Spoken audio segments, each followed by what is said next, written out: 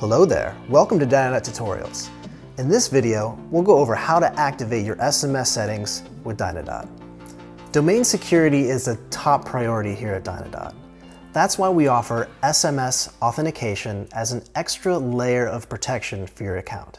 When you enable SMS Authentication, we will text you a special code to enter when you log into Dynadot or make changes to your account information or domains. To set this up, sign into your Dynadot account. In the top left corner, hover over your username and select My Account. In the left side menu, select My Info and click Security in the drop-down.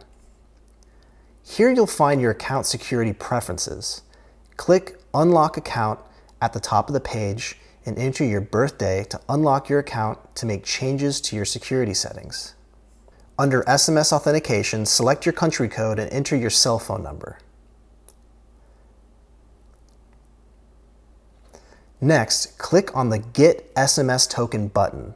A 6-digit code will be sent to your cell phone number to ensure you have access to the cell phone number you entered. This test code will expire 1 hour after it is sent.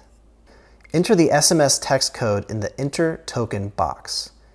Click on the Enable SMS button to save your changes. If the correct test code is entered, your SMS settings will be saved for your account.